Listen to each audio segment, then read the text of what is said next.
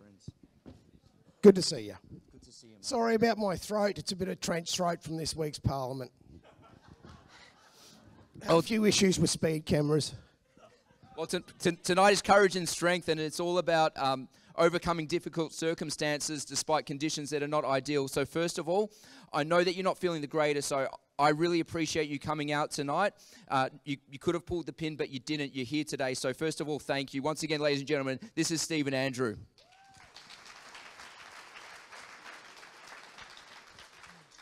Now, I think of many members of the public, what strikes them when they meet their local member of parliament, there seems to be a little bit of a disconnect. Yet when I spoke to you the first time, I felt like I was speaking to a real human being. It could have been somebody that lived down my street. I did not feel a barrier that I sometimes feel with other members of parliament. Would you mind talking a little bit about that?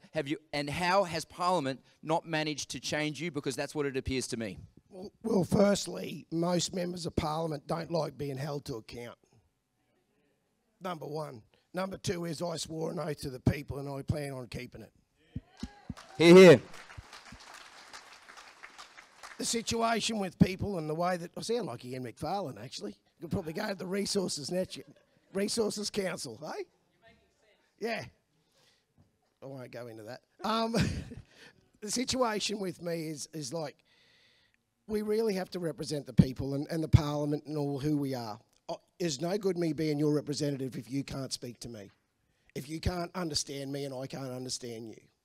There is absolutely no point in being a representative. If you're going in there as a representative for a major party or for other business ideals or a situation where it's nefarious or anything else, then the true term or true situation that you've actually been there is a lie to the people, and you should not be there. You should actually resign and get out of there and let someone who's not a pretender go in there and do the job for the people.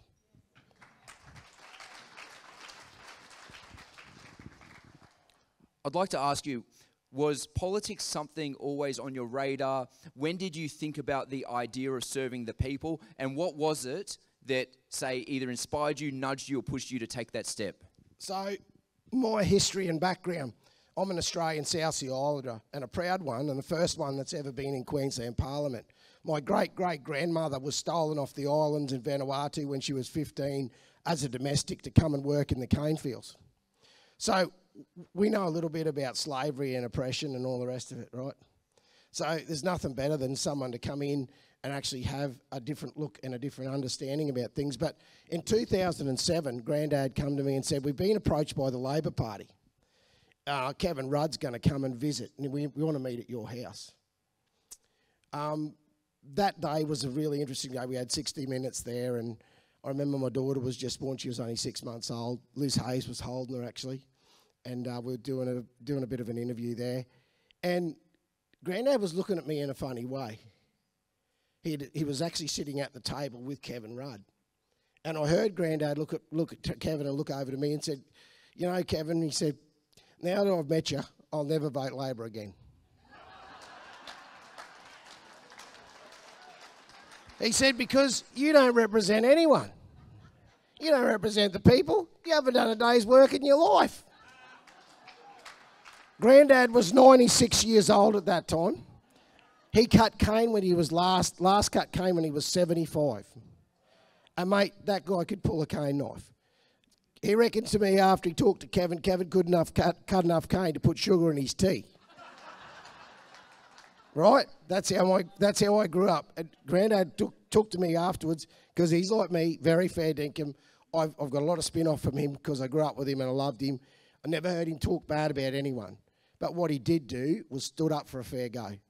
What he did do was make sure that anyone was there, never went without, and everyone got looked after, and everyone got a fair go. Because in the old days, they wouldn't sell cane farms to blackfellas. They wouldn't do it because it'd take away the labour and all the rest of it. So we put up with it. But he said to me, "You're the last one of us left now, Steve. That's got it in you.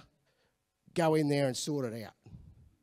And I've been in there since 2017. I hardly had a grey hair before I started it too, Morgan, by the way.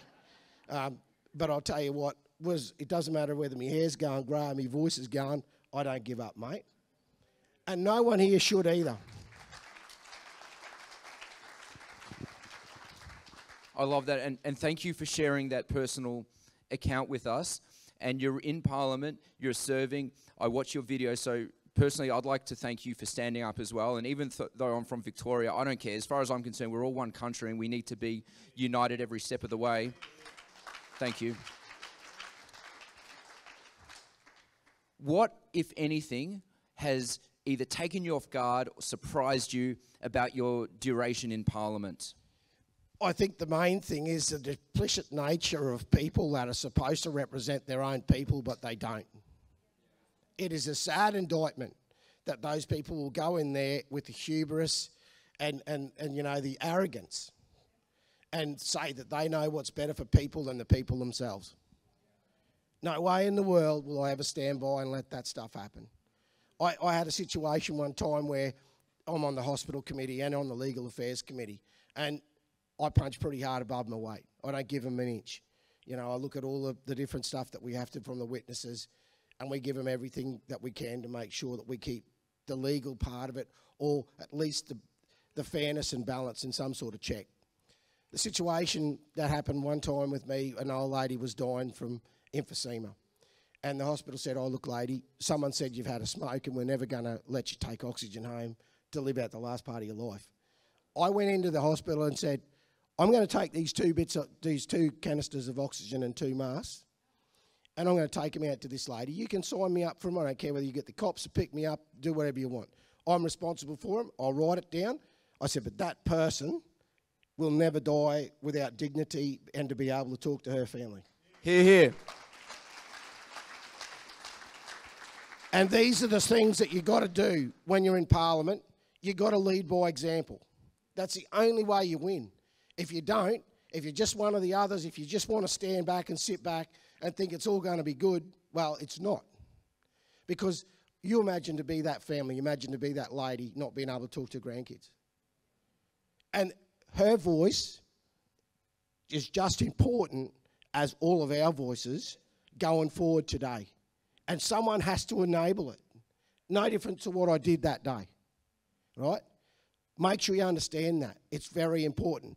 I could have stood back and sat back and said, oh, no, I'll just let that ride. Don't do it. Walk up and say, I'll take responsibility for it. I'll walk in and I'll make it right. Hear, hear.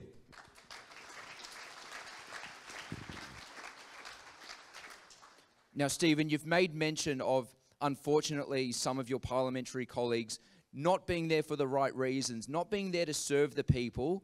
I will presume serving most likely their own self-interest, at least many of them, not all. What needs to happen for more people who genuinely love this country, who love their communities, who want to do the right thing to be elected to Parliament? How do we start changing the tide here?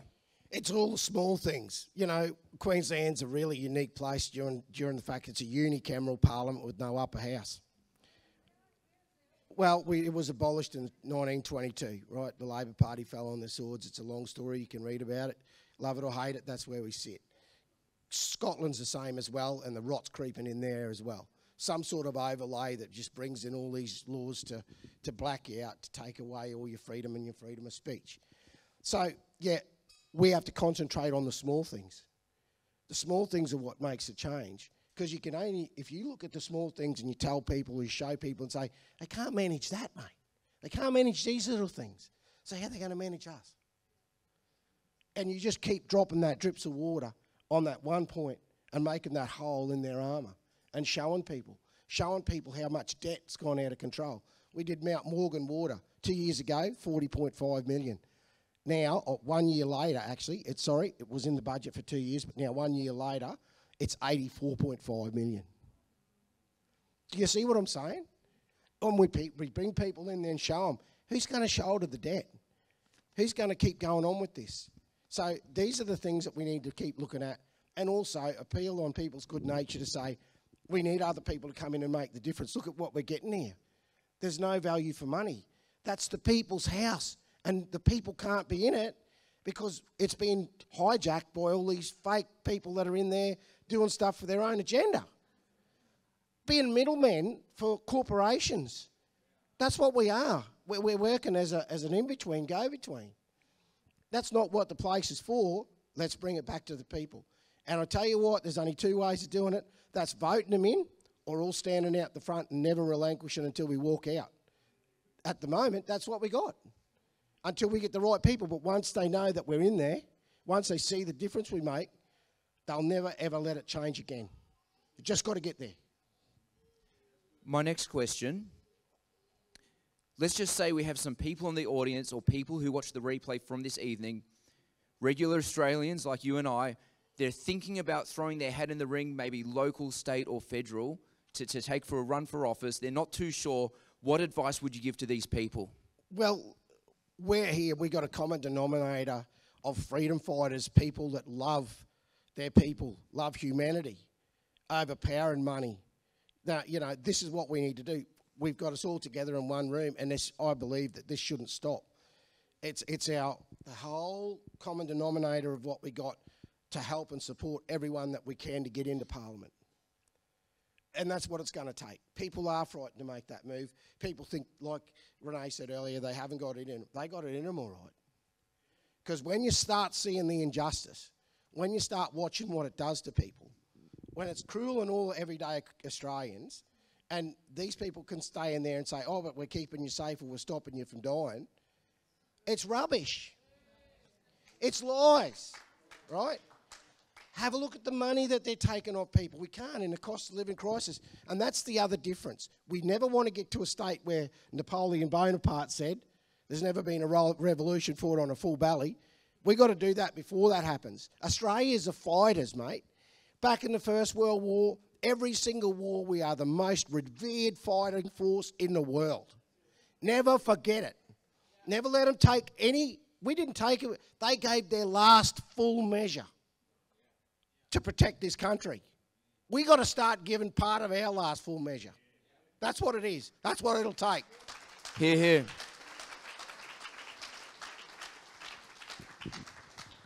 Ladies and gentlemen, please give it up for the one and only Stephen Andrew. Thank you.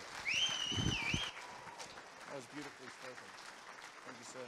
Even though I didn't have a good voice, but it's the best I've ever got. Your voice is the best voice. Thank you. Please make sure that you follow Stephen on social media, support him, especially come election times. We need to support the good ones, ladies and gentlemen. And good ones, we have no shortage of stock here tonight. No shortage of stock. Everybody here is good, and I'm very happy to be among you tonight, by the way. We're going to keep this show rolling along. We are moving towards an intermission to give you a bit of a break so you can top your drinks up and do what you need to do.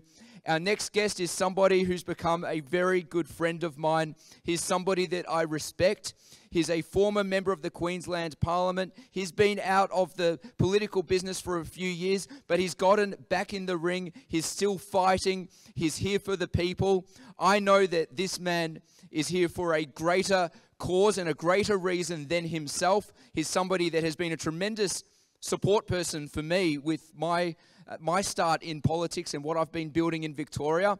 Please make him feel welcome, my friend, Steve Dixon.